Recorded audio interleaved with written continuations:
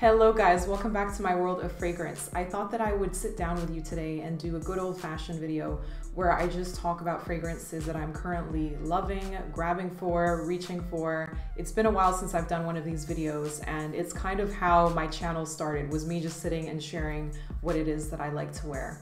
So I know that this isn't a makeup channel or anything, but I wanted to just show you because if you know me by now, you know that I'm a sucker for packaging. Look at my lipstick. It's a Guerlain lipstick. I just wanted to show you. For those of you who love good packaging, it comes with a mirror. It's so femme fatale. Anyways, so let's go on to the fragrances that I have been loving. As always, if you'd like to see a full review of any of these fragrances that I mentioned in this video, then please leave me a request down below. Otherwise, I'm gonna go through them in a fairly shallow way because I do want to show you as many fragrances as possible. So first off, we have Bois Datchaï from Maison Crivelli, which is a fairly new fragrance house. I think they launched in 2019. And all of these fragrances are very signature scent appropriate. They're easygoing, they're French, so they're, you know, relaxing, nonchalant, except they follow the classic perfumery rules as well. So this is one of their woody offerings, Bois Datchaï. It's like a woody, spicy, potpourri type of scent. And if you're a fan of fragrances like Féminité du Bois, Santal Majuscule, by StrangeLove, if you like a nice unisex, gender-neutral, woody fragrance, then this would be something that you enjoy. For me, this becomes a nice second skin, and I really like it now, you know, during the months where we're getting into warmer territory, but I'm not quite at the full-on citrus blast fragrances yet. This is a very lovely, enchanting second skin type of woody fragrance. Next, we have a fragrance for the daring leather lovers. If you know me, I do like a bold scent. I like a muscle fragrance. I like to feel the presence of what it is that I'm wearing. I don't like forgetting that I'm wearing my perfume. I want to smell it. The reason why I sprayed it on is so that I can enjoy it all day long. And this one absolutely fits the bill. This is an extrait. I think it's 33% perfume oil in this one. Handmade. Motif Olfactif is a artisan brand, but they're available online. And this is one of my favorite leathers of the moment. I only use maybe 1 or 2 sprays. I've also used a sample before this, but it is just a straightforward cowboy leather, slightly smoky. I've been trying to think why I have this obsession with leather, and I think it's because I used to ride horses and I love the smell of a good horse saddle and that animalic, that whole environment of being in the horse riding world. Just, I think that I just get triggered back to when I smell a good leather, and this one is a good leather. A good dark leather, very realistic, and my mouth is watering just looking at it. I want to spray it right away. I'm going to talk about a few fragrances that are on the fresh side because we are coming into the warmest part of the year for this part of the world. And my favorite Neroli, I think that I can proudly say that now, is this one. Flamenco Neroli by l'Orchestre Parfum. I love this Neroli fragrance. It is a Neroli with interest. I like my fragrances not to be so straightforward and simple that you just smell one note for the most part. And this is a Neroli that has some smoky, very slightly though, very subtle, slightly smoky aspects, very subtle underpinnings of other notes, but it is pretty much a straightforward Neroli fragrance. Neroli is not the same as Petit Grain, and it's not the same as Orange Blossom. Orange Blossom is a floral. Neroli is more green. And it is just so refreshing. Honestly, if I keep this in a cold atmosphere and I spray this on a hot day, that's a game changer, okay? That lifts you up so well. And this one I will wear even in the evening time on a warmer day as well because it is a classy Neroli. I feel like it's so hard to get Neroli to not just smell spa-like, but to actually smell elevated and classy. And this one does the job for me. Next, we have Jasmine and Tangerine by Atikinsons. This is an old heritage brand from London. This is one of the things that I love about living here, is that we have so many heritage perfume brands, and this is one of my favorites. This is just jasmine, a citrusy jasmine, so fresh floral, and just a very nice out of shower scent for me. Makes you smell clean, makes you smell, you know, like you have your hygiene proper, and it's very pretty. It's very pretty and subtle. And I would say that also, you know, men try out a nice subtle floral. I love a floral on a man, but I wear this one myself. So Jasmine and Tangerine, not much more to say about it. Pretty simple, straightforward, fresh jasmine. Next, amongst my freshies, we have Rosendo Mateu #1. This is bergamot, tea leaf, sandalwood, and this is a straight up solid cologne type fragrance. This brand gets a lot of hype because of #5 from the line, and I'm going to do a full line review of this because others in the line are also quite nice. And this one, yeah, it's just that straight up bergamot with a little hint of tea leaf. I don't get much sandalwood in this fragrance. It's mainly a bergamot fragrance for me, with that little leafy aspect. And yeah, just a nice, easy grab and go fragrance where you can just spray abundantly and not think too much about it. You just smell nice. I've also been enjoying this entire spring. I've been wearing en passant, like doing a spray or two almost daily. And this is like the only Frédéric Malle specimen that I have. I'm probably going to get some, like I've said this before, I'm probably going to get some full bottle of something, but this is a lilac fragrance, walking past a watery lilac bush. The reason why I'm mentioning this again is also I'm on the lookout for another lilac fragrance. So if you know any lilac fragrances that are very realistic, that give you that outdoorsy feel, then do let me know, because I would like something else after this one. But I don't necessarily think that I could get through a full bottle of this one, but it's very, very nice and uplifting. Next, we have another dark fragrance, and I mean dark. This is Dark Animalic Goodness Under My Skin by Francesca Bianchi. It might make your skin crawl if you do not like this fragrance. If you love it though, it's going to bring out the animal in you. You're going to get primal. It's sexual. Am I allowed to say that on YouTube? It's sensual. And I just do one spray of this, one spray on the chest, and that's it. I'm also afraid that it's going to dye my light clothing because it is so dark and juice and it's like natural.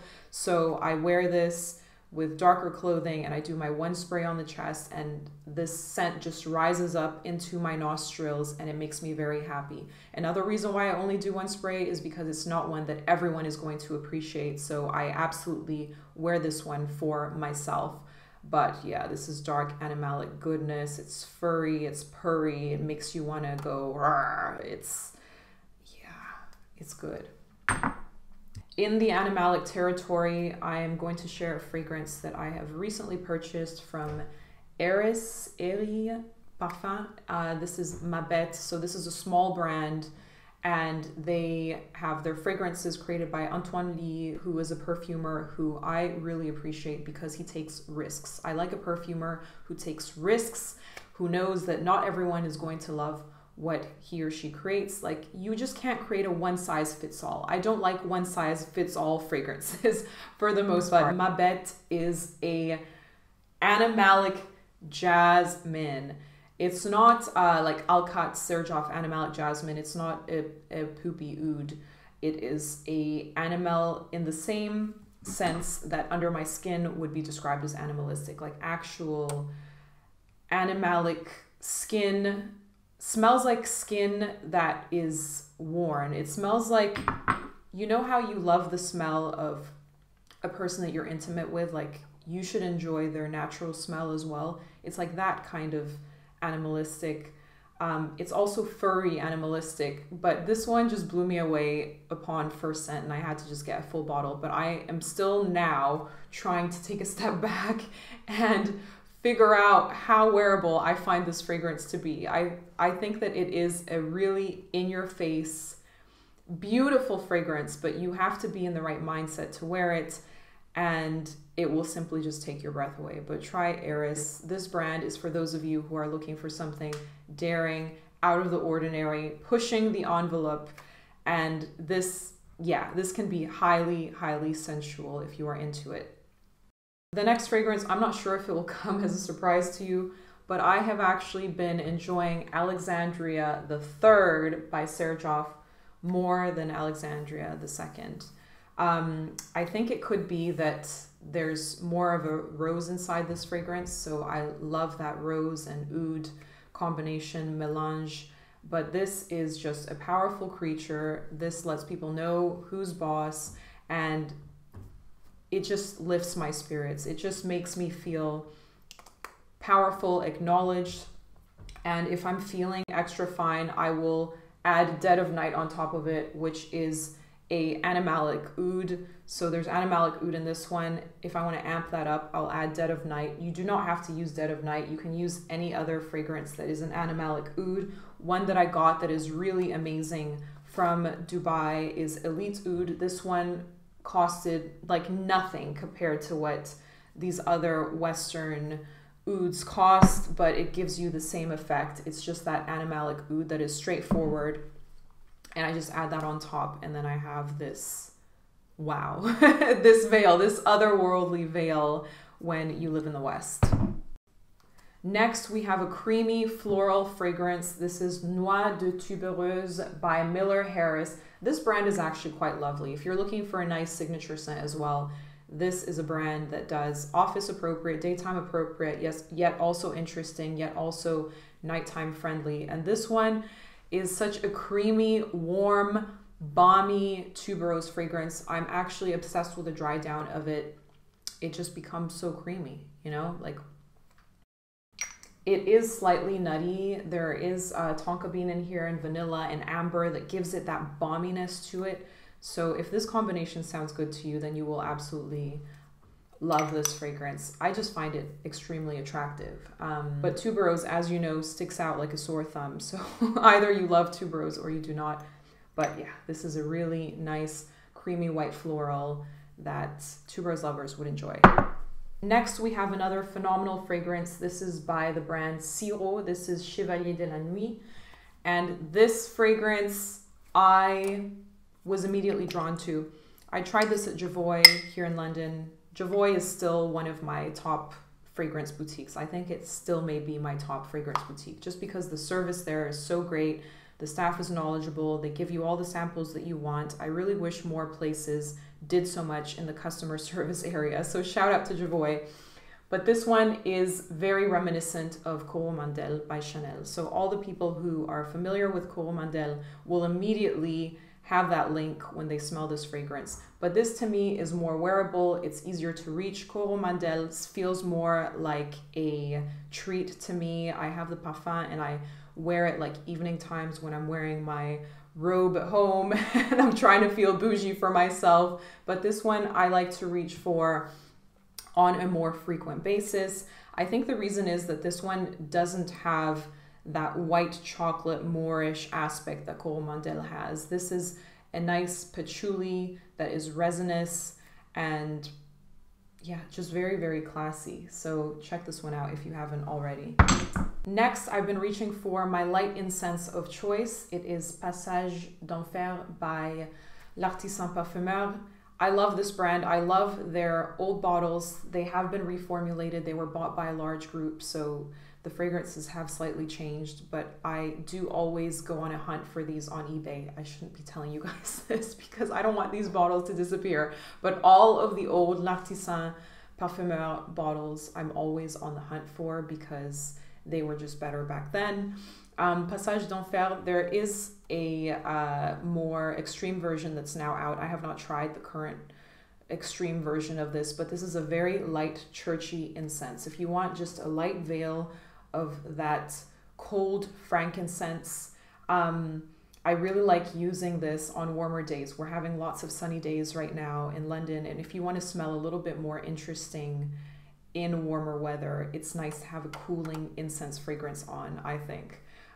So yeah, this is an EDT. It does not last incredibly long. It does not project incredibly strongly, but it is one that I wear for myself and I know that I'm wearing it and I feel it, and the beauty of the dry down is just amazing to me. So a nice light incense option for those of you who like incense, or if you're trying to get into incense fragrances, this would be a really good entry-level incense fragrance to try. Then last but not least, we have a vintage find. I don't often talk about vintage finds on this channel because I feel like everyone just wants to know about what's new, what are the new brands releasing, all of that. Just let me know if I'm wrong about this, because then I'll start featuring more of my vintage finds. But in this list, I thought I would just talk about this one. This is Kalesh, and this is the perfume oil of Kalesh, so it's a vintage one. And I've enjoyed dabbing this one. This only arrived like a couple of days ago, but it just brings me to that old world glamour, which I really enjoy. This was the first feminine marketed fragrance by Hermès. Hermès is probably my favorite designer brand out there.